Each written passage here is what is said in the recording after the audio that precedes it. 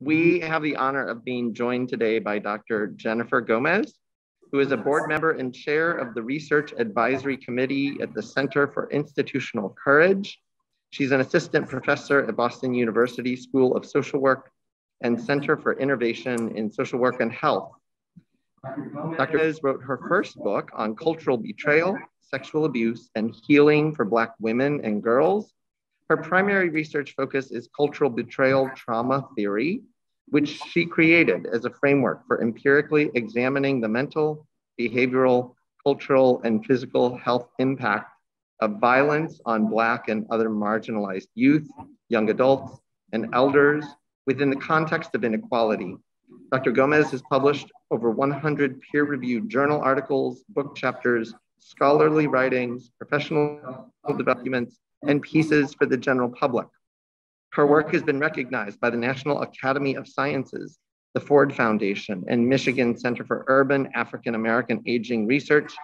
Her ultimate goal for her research is to identify avenues of hope and healing for individuals, families, communities, institutions, and society. It is my pleasure to turn our grand rounds over to Dr. Gómez.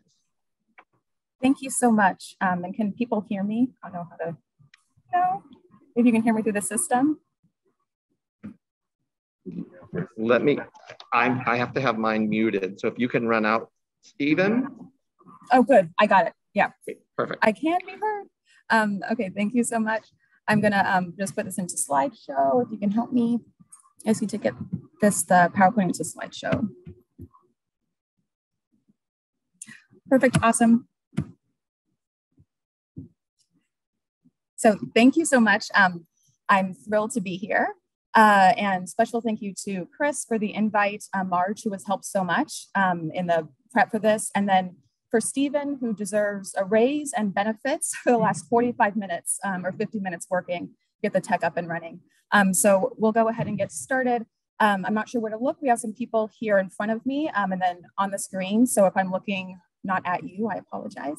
The title of my talk today is Cultural Betrayal, Sexual Abuse in Black Women, the Role of Institutional Courage, Mental Health, and Wellness. And so the question that we have for today is, for interpersonal traumas like rape, how can systems, how can structural change help benefit Black women's mental health and wellness? And so what I'll be doing is giving a little primer on sexual violence and anti-Black racism, so we're all on the same page. I'm then going to talk about cultural betrayal trauma theory and give you the theory itself and then the study of the evidence so far. And then the bulk of the time will be spent in this institutional courage concept from Jennifer Fried, as well as really specific steps on what we can do systemically within our systems and within our hospitals to benefit Black women and their mental health. So for sexual violence, just to get us grounded in the prevalence here, for Black American college women, very high rates here. And so I'll walk you through what these are. So any sexual abuse means across the lifespan here, these are women average age of 20. So you have sexual abuse by grooming, by force, through incapacitation, the whole gamut, sexual harassment, trafficking. That's at 81% for these Black American college women, the sample. Any sexual harassment in the study, we operationalize that as verbal only, that's hovering also around 80%. Now, if we remove sexual harassment, think about all the other kinds of sexual abuse, molestation, rape, etc.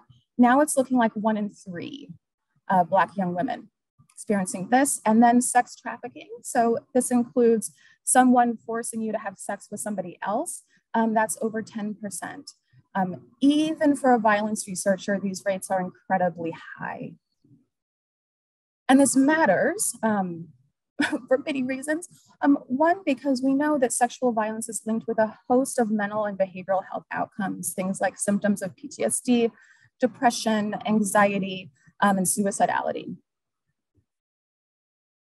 Now for anti-Black racism, there's pulling from Bugs and colleagues. So they say here, anti-Black racism is systemic in the US, so systems thing, structural thing, a country whose founding and economic success was based on the institution of Black slavery.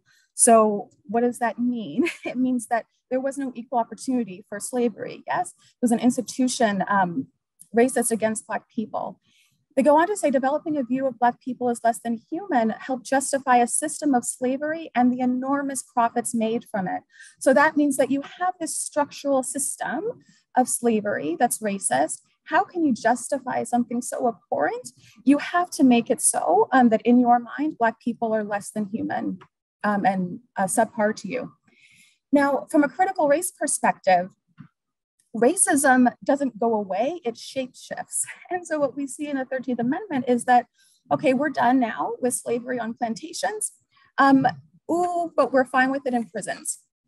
Now, what do? Well, to make this work and not be abhorrent, you pair Black people with being criminals, thinking of Jennifer Eberhardt's work here.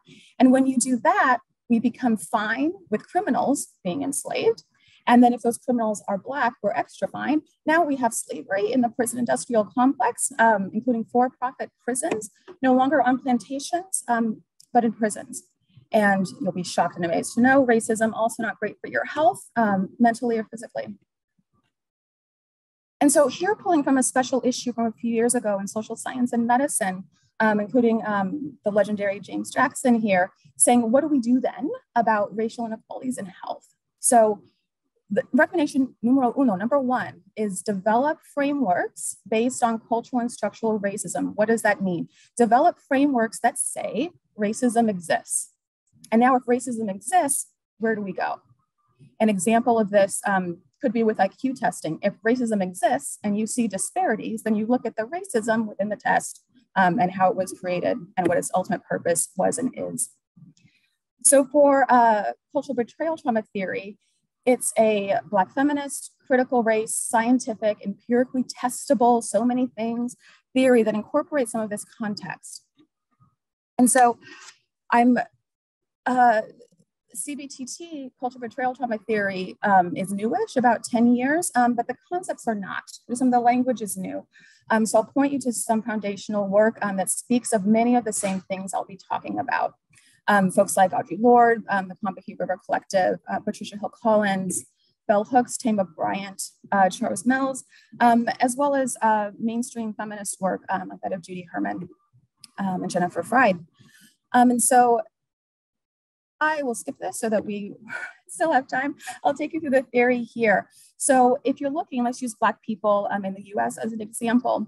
If you're looking up top at societal trauma, this is that racism thing that we talked about, the systemic racism. So because of that, some people develop what I term intracultural trust. So it's this love, loyalty, connection, responsibility, I am because we are, to buffer against that mean racism, right? That is so harmful. That's overall a positive thing. The problem happens when within group violence happens, so Black perpetrator, Black victim, then it breaks, it violates that intercultural trust. And so it's a cultural betrayal. And then this within group violence finds within the Black community as a cultural betrayal trauma. Then what CBTT predicts abuse outcomes, things that we typically think about, like that slide I showed you of mental health outcomes, suicide, and so on, as well as cultural outcomes, things that we typically don't associate with violence, things like internalized prejudice. So if this is this violence, if this is part of what it means to be Black, then I want no part of it. And that seems like a pretty high cost, yes, to violence. So a quick note here on white supremacy and its role within the theoretical work and the times in which we live. So this perhaps fitting, I'm not staying in a hotel, but I am from California. With white supremacy, you can check out anytime you like, but you can never leave, yes, from the Eagles. And so this is the idea that if you're white and if you're like, but I don't see any racism, everything seems fine. You can feel that way if you like, but you can't get away from this. If you're Black, if you're of color and you're like, look, my family has worked very hard, we have strived, that's why we're so successful. It's a nice try. Racism is still affecting you, and it's still affecting people with less privilege than you, people of lower class, etc. And so cultural betrayal trauma theory was created, is studied within this context. So what you see here is kind of like a bingo card for what white people will say to avoid real conversations about racism, like slavery is over, I have a Black friend, right, all the things. Another one is Black on Black crime. Why are you whining that FBI statistics show that that police kill Black people at 3 times the rate of white people? That's 2 dead Black people a week. Why are you whining about it when there's Black on Black crime like Chicago, right? That would be a racist stance. If we're not sure, you'll notice you've never heard of white on white crime of Ted Bundy, for instance. Here's an excerpt from a talk I gave at Motor City Singer Space in Detroit, a speaker series, a musical series to destigmatize mental health in the Black community. And I said, what we have happening is this block of protection for Black people. If it's Black, we can't question it. If it's Black, we will stand by it, even if it's drowning us all, because we can't give them, the system, the police, the judges, the teachers, the social workers, those well-meaning therapists, we can't give them another reason to denigrate us. And in that way, in privileging our fear of oppression, we privilege white supremacy. We behave as though their beliefs of us and their societal power over us dictates what is best for us. And we let them decide what we will and will not do to address a problem as big as sexual assault in the Black community. So when we're thinking then about the harm, eventual need for systems change, right? Part of the harm of cultural betrayal is beyond interpersonal, right? Part of it is the racism that surrounds us. Part of it is the fear of what happens if you go and betray your race, is what people like to say. And so cultural betrayal trauma here is simply interpersonal trauma, violence, abuse, where the victim and perpetrator share at least one marginalized identity. So within the Black community, for instance. An example of this we might remember from '91, Anita Hill being sworn in to testify about to be confirmed Supreme Court Justice Clarence Thomas's, what I would call cultural betrayal, sexual harassment of her. We can also remember Clarence Thomas calling this a high-tech lynching, which really inverts who's the victim and who's the perpetrator here. So the state of the evidence, and I'm watching the time, I'll give you a little bit of flavor, and I want to really be able to dive into the institutionalness of it all. And so at this point, you might be thinking, I get it, and I'm not racist. But isn't it possible that what you think is this cultural betrayal harm is actually something else? And so if you research violence or trauma, you know violence predicts bad stuff every day and twice on Sundays. So potentially what I think is cultural betrayal is actually just an artifact of the harm of trauma. So what we've been able to do now in multiple studies with diverse, marginalized young adult populations is to control for trauma itself. And then the cultural betrayal still predicts outcomes, mental health outcomes, and cultural outcomes, like internalized prejudice, above and beyond the impact of between group trauma, the impact of the trauma itself, this cultural betrayal thing happening. You may say, okay, but we also know that if you're going to be abused, it's more likely to be by somebody who's, yes, within your ethnic group, but also someone that you know and trust. And we know work from Jennifer Fried with betrayal trauma theory, that this high betrayal, when the perpetrator is somebody trusted or depended upon, then that's toxic for outcomes. So maybe what you think is like cultural betrayal is actually this high interpersonal betrayal of the perpetrator and victim being close. We tested for that and have controlling for between group trauma, controlling for high betrayal trauma when the perpetrator is someone close. This cultural betrayal within group thing is still explaining variance in outcomes for mental health and cultural outcomes. And then you may be saying, okay, but I'm a social psychologist, and couldn't this be maybe like an in-group thing? Like, I'm a rich white man, you're a rich white man. Like, I think we have something in common. So when you abuse me, it's harmful, not because of any oppression, just because we're part of the same group. So we tested this and found that within group sexual violence is associated with this range of mental health outcomes from the trauma symptoms checklist for those familiar. So dissociation, anxiety, sexual abuse trauma index like hypervigilance, sleep problems, sexual problems.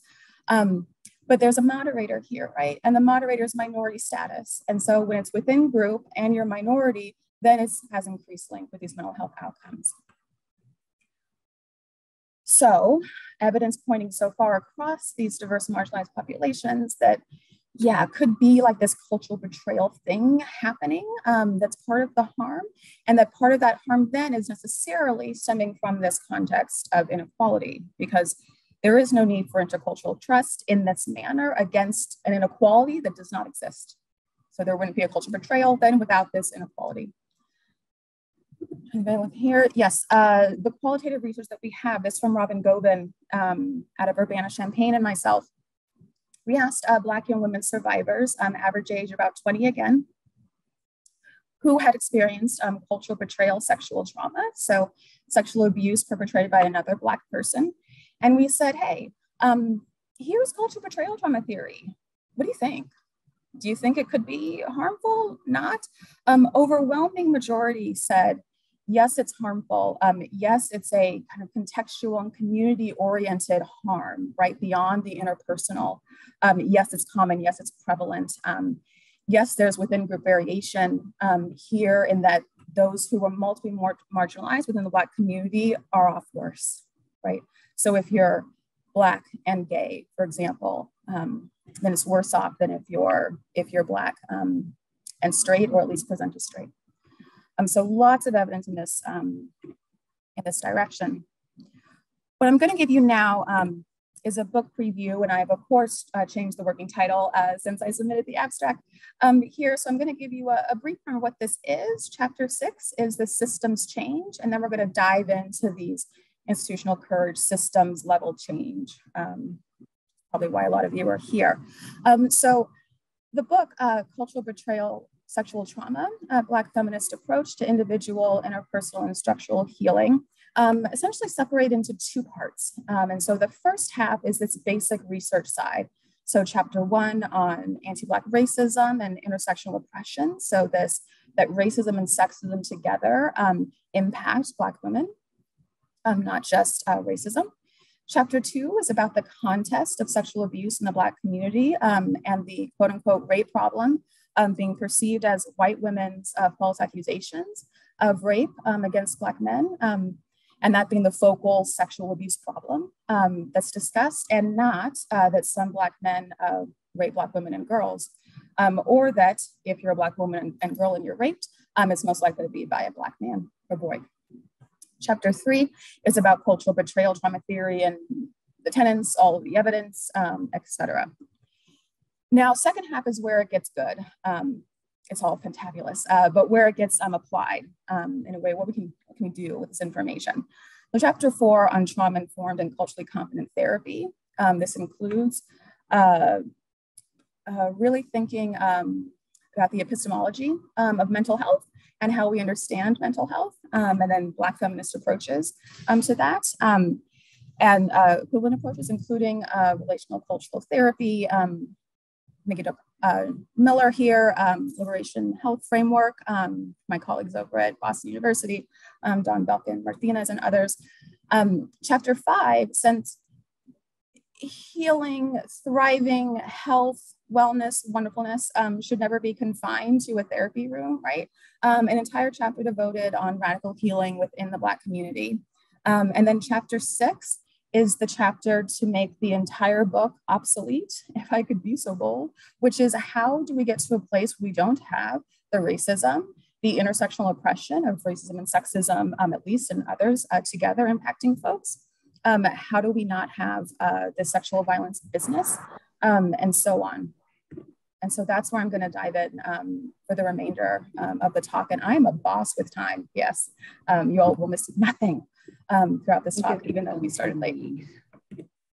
So a prologue here for institutional courage. I love this quote. It's, when a flower doesn't bloom, you fix the environment in which it grows and not the flower.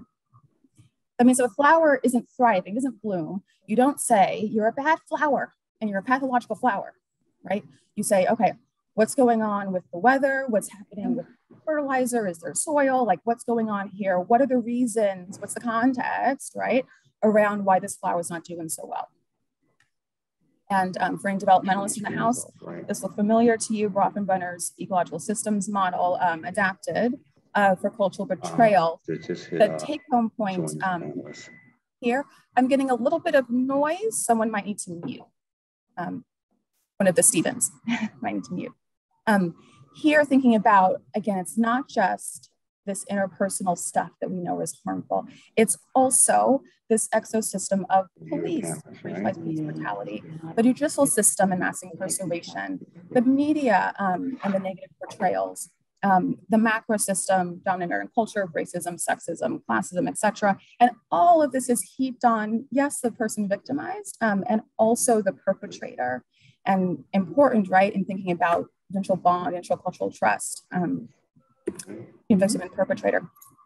So the question for us that we started with was for interpersonal traumas like rape, how can the structural change, systems level change, systems goodness impact Black women's mental health and wellness? So I'll bring invoke James Baldwin into the room. This is from an interview he gave in 1968 on the Dick Cavett show. And he says here, I don't know what most white people in this country feel, but I can only conclude what they feel from the state of their institutions. So he goes on to say things like, I don't know if the Board of Education really hates Black people. That doesn't matter. But I know that the schools that I have to go to and the books that are given to my kids. Yes. And so I love this quote because it gets us away from chow chow and from the, but I'm a good person. We all love the Blacks, right? We want them to feel comfortable here and gets into, okay, that's well and good, could be true, could be not true. But what does your policies, your procedures, your climate, your culture, what does that show? And that will tell us what you actually care about. So here from Jennifer Fried, founder of Center for Institutional Courage and creator of the concept of institutional courage. So the definition here, she says, is institutions' commitment to seek the truth and engage despite unpleasantness and short-term cost. It's a pledge to protect those who depend on the institution. It's a compass oriented to the common good of individuals, institutions, and the world. And it's a force that transforms institutions into more accountable, equitable, and effective places for everyone. Well, that's just lovely. What does that mean tangibly? So this from an article from a few years ago regarding the American Psychological Association and psychologists' role in torture against human beings on Guantanamo Bay. What we did in this paper, we did many things, but one of them was we put together a chart, a list of what could little APA, what could American Psychological Association do to change course to correct what's gone wrong here. So what I've done for us in the book and today is I've adapted this table for Black women and girls who have experienced culture, betrayal, sexual trauma, and what would institutional courage look like, excuse me, for them. So what I'm going to show you now, excuse me, is 3 different classes of institutional courage. So the first 2 are kind of base level, what you can be doing. So operations, how we go about our daily business, and assessments, how do we know actually how things are going on here? And the third is reparations. What do we do when stuff's gone wrong, right? And we know it. So class 1, operations. You have this up here. So what I'm gonna do is I'll orient you to the table and then I'll pick out a few to highlight. So on your left-hand column, you have the institutional courage step itself, like operate with transparency. In the middle column, you have an example of what that could look like. So in this case, example would be disseminating honest and complete information about structural racism, intersectional oppression, as racism, sexism, business, sexual violence against Black women and girls, to members of the clinic, so clinicians to clients. And the third column on the right-hand side is the verifiable outcome. How would you know if you did it? So beyond like the wishes and hopes and dreams that we're doing something right, how could you actually tell? Well, you would have the number of accessible articles and presentations and books that could be read and understand by folks is how you could know. Another one down here is complying with laws. Shouldn't need to be stated, but it is importantly with also the spirit of the laws. And so if it would be illegal, let's say against Title IX, to sexually harass women in the workplace, if you slide in under the radar and say, I'm not federally sexually harassing you. I'm just creating a super hostile work environment in which you're constantly sexualized. Yeah, maybe you didn't break the law, but you're not complying with the spirit of the law, which is to have this place be free of discrimination, right? Including sexual harassment. Also known as like, so don't be rapey tenant here, right?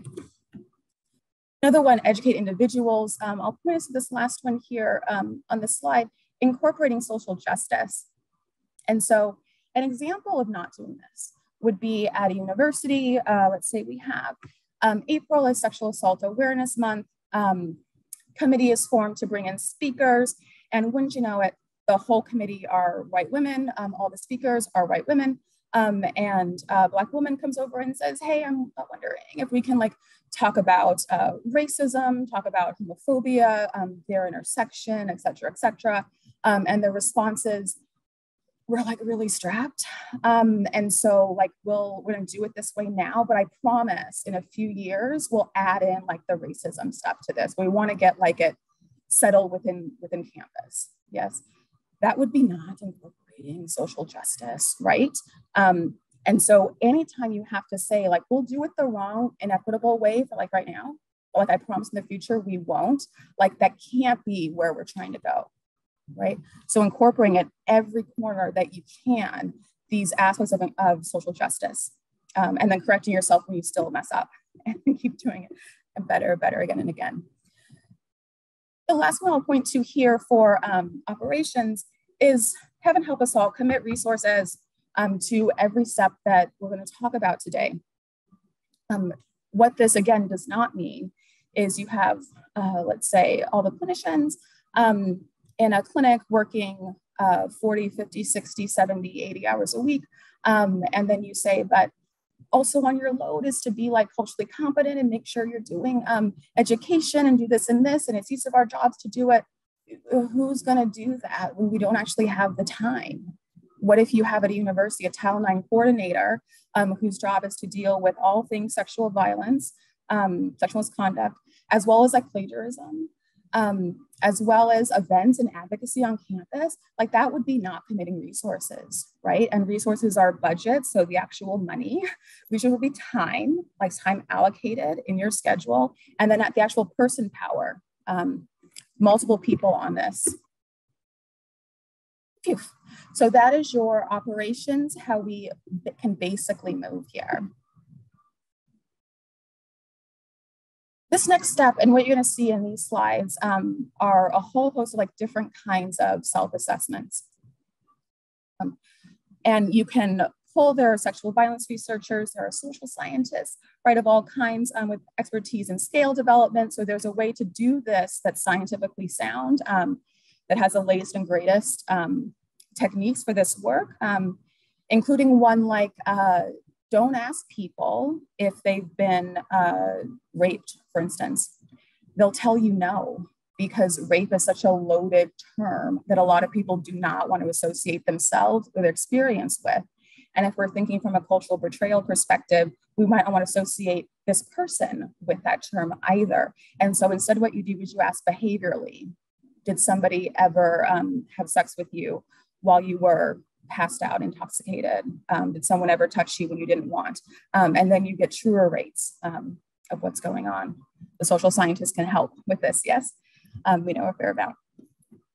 Why are conducting self-assessments courageous, right? Like it seems like just, you know, put it and make it a resource and then do it once a year, once every 2 years, whatever it is.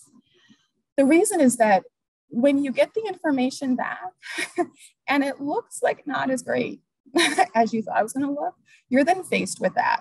And you actually have to do something about that. It becomes much harder to not do something about that when the script you were telling yourself was like, look, you know, in this department, we've got idiot person who wreaks havoc, but the problem is this person. The problem isn't cultural. It's not for all of us. Then you get these findings back and you're like, ooh, it's like all of us, actually, including myself as a practitioner here, including myself as a leader here. And now I have to do something with this information. Here's why it's important. Well, I mean, hopefully obvious, we don't want to be rife with like awfulness in our workplaces. But also, if you don't know, you can't fix it, right? And additionally to that, if you want to be implementing strategies, like you want to be implementing like trainings or interventions or whatever, how do you know if they work or not if you don't have a baseline of where did you start, right?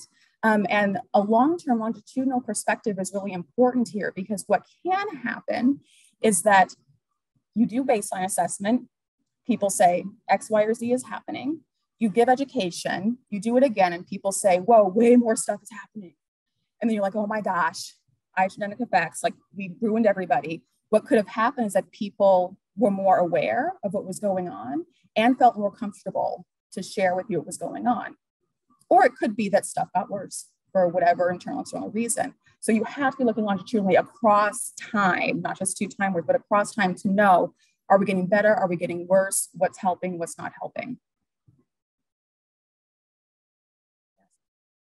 The last one here. So this is the what do we do when stuff's gone down, right? And there's some big kerfuffle, something's happened, and now we're supposed to do something about it. One is bear witness to victims' harms. A lot of times what can happen, you see this like interface, right? With racism, intersectional oppression, prejudice, that the person, I'm pulling here from Sarah Ahmed, when you identify a problem, you become the problem, right?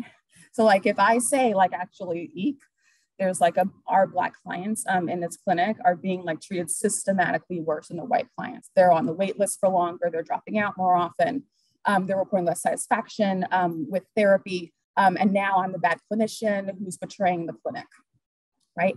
And so having a sense that you're bearing witness to victims' harms is really helpful. And we'll go to another point I have on a future slide about cherishing the whistleblower. Say thank you when people tell you things. Yes, this is hard to do when we're trying our best and we feel defensive. So you can feel defensive on your own time, and then be grateful that somebody is letting you know what's going on here. So then you have an opportunity in your role and in your collective role to fix it. A really important one, and this pulling from a student of mine, Lama Hassan Ayub, and from Patricia Collins' work with standpoint theory. Understand the problem. What do I mean? So let's say that we have a Black woman client or patient, white woman clinician. Black woman says, hey, I don't like how this clinician is talking to me. They're condescending to me. They're not believing me when I tell them about this harm. They get into my personal space, like touching my hair without my consent. And then white woman clinician says, this client is just so mean to me because I come in every time and I try my best and I don't think it's fair. And then client or patient gets labeled as a troublemaker that no one wants to work with. And then everyone rallies around white woman who's now crying, right? Literally or figuratively. If instead you understand the problem from the person being marginalized, from the person being oppressed, you say, Black woman patient or client, what do you think is going on here? What's your definition of the problem here? Well, I think that, I think she's trying, I think she might be very nice, but it's discriminatory how she's treating me in this way. Then you can work together to co-create public statements, co-create educational materials that use that definition, that understanding of the pain to then make change. When we don't do that, let me put it this way, it is hard to do that when racism interrupts us from doing that. So who has the objective view? The white people. Who has the objective view? The professionals, right? Not the person who's racialized, who's Black, not the person who's coming in with mental health struggles, right? So we have to, again, it's like from the other operations, institutional courage, like incorporating social justice into each piece, including how do I hear concerns from somebody who's marginalized? And what is my role, e.g. to listen, to learn, when this person comes and tells us things, right? I feel like this one is a huge trip up. Whenever I think like, why is this so hard? We have steps of what to do. Sociology's got great structural stuff, right? Industrial organizational, IO psychology has great stuff. Why is this tough? This one is that we reify the racial hierarchy, reify the oppression in our efforts to address the problems. Acknowledge wrongdoing, say you're sorry, For interpersonally in our personal lives and workplace, I'm shocked and amazed at how hard it is for many people to just apologize and just say you're sorry. And I think part of this, particularly those who are professionals who have been educated in white supremacist systems, who are taught that you are competent, you are the leader, you are correct, and you don't show weakness, right? Because then they'll take advantage of you. It's a fairly toxic leadership, right? What about like I have this expertise that I went to school for, that I have experience in, etc. My client has expertise in their own life, in their health, and together we work to figure out what we can do. That means that they can mess up. That means, oopsie, I can mess up a lot actually also. And it's much harder for me to see that when I'm with a client who has brought their baggage in the middle of the room and mine is just like hidden under my seat, right? Like it's still there. We just pretend that it's not. Apologize, last one here, correct or redact false statements. I think I'm about 2 minutes out, heads up. And this one's I mentioned, cherish the whistleblower. Say thank you. And here highlighting Drew Dixon, Sherry Sher, and others who spoke out on the record documentary about Russell Simmons' sexual abuse against them. So the question that we started with for interpersonal traumas like rape, how can this structural change, how can our roles as institutional actors, right, as clinicians, as doctors, as educators, etc., impact Black women's mental health and wellness? So the thing to remember here, and for the book, Wish Me Luck, I'm working on creating a figure to show how these things are related in a beautiful fashion. So wish me creativity and depth here. The idea is that these interpersonal traumas are more than interpersonal. Why? Because of this structural racism business, because of this racism and sexism business together, because of the cultural betrayal that only exists because of the inequality, because of the violence, intercultural pressure that I didn't discuss today. It's like this violent silencing that keep problems in house. Don't make us all look bad, Black people, by saying what R. Kelly is finally being convicted of doing over decades. That intercultural pressure, that violent silencing, that keep problems in house exists. Why? Ultimately because of the racism, right? And so if then the violence is more than just interpersonal, and if then the reason that's harmful is because of these systemic factors, then it follows that we need systems level change, right? And how can we do that through this institutional courage? And then that positively impacts Black women's mental health and wellness. Oof. Okay, we have about 6 minutes. I think I deserve a cookie.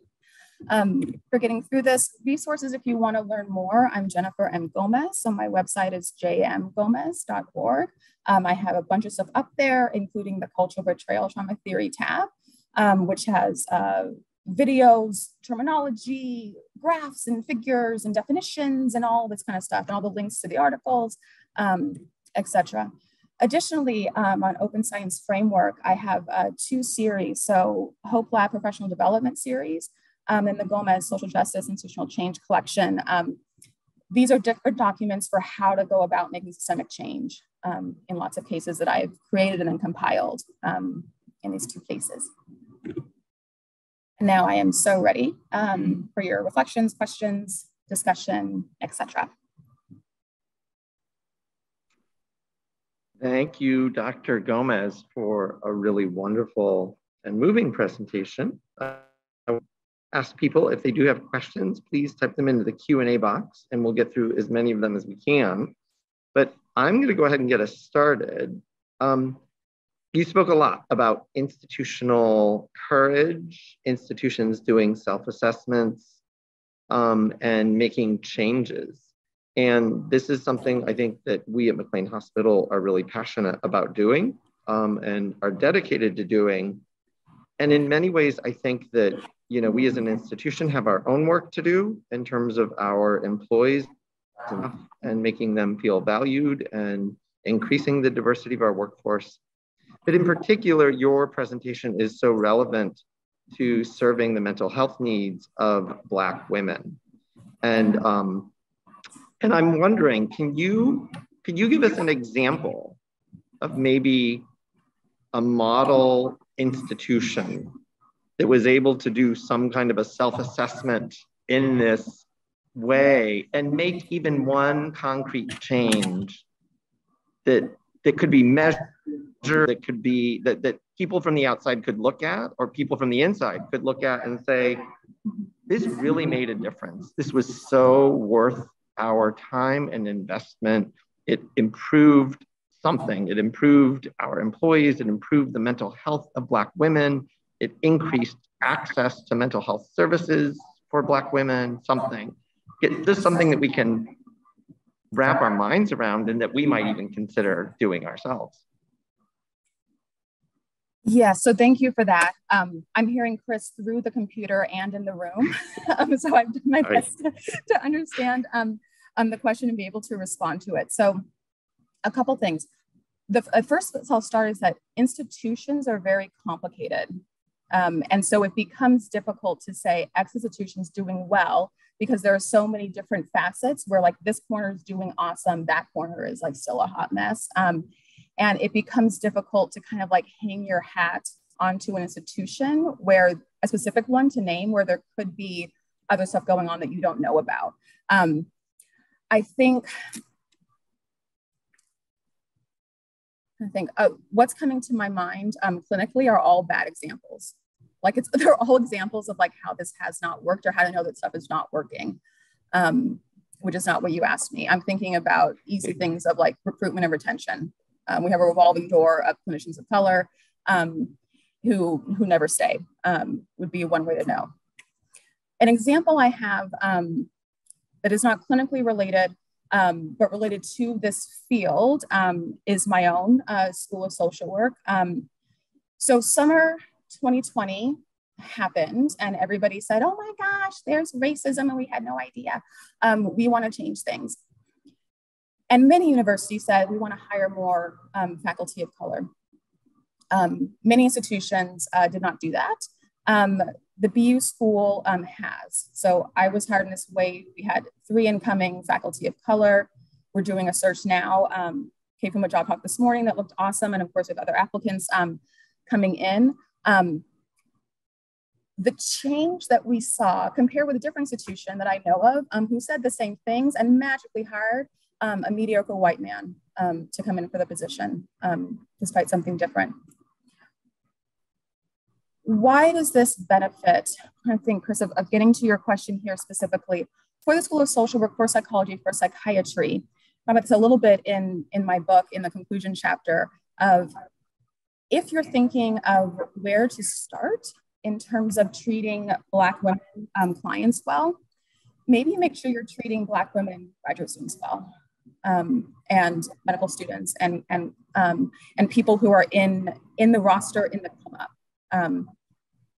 How would you know that you did that? Is if you could recruit more, if people stayed, if they went off and didn't leave the field after they got their degree because they couldn't stand it, and so on. Those aren't good answers. Chris, partially because many places do this awfully, and partially because of my nervousness of hanging my hat on any one place that could be doing something wonderful and something terrible at the same time. I will say this, and I might be right at time when I say this, so I apologize for the other questions that are coming in. The Center for Institutional Courage, founded by Jennifer Fried, and for which I'm a board member, for full disclosure, has a grants program. Small grants program, $5,000, $10,000, $15,000, where you can do this kind of institutional work, institutional courage work that's very difficult to fund from other places and other kind of the typical places we go to for funding. And so that could be a way to try to get at the actual measurement and documentation of this. So sorry, that's fine. I think that's really helpful. And, you know, sadly, I think it's also helpful to hear you say that you have seen it done poorly a lot of places. And I feel the same way. And that's why I asked the question that I asked, because I want to look for models of success and models of doing it well. And so I think we all recognize we have our work cut out for us. I just want to take note of all of the comments, people hooraying you and thanking you profusely for all of your work and for sharing your expertise with us today. I'm mindful of the time, so we are going to go ahead and conclude, but I want to, again, a warm thank you to Dr. Gómez. Thank you all. Thank you.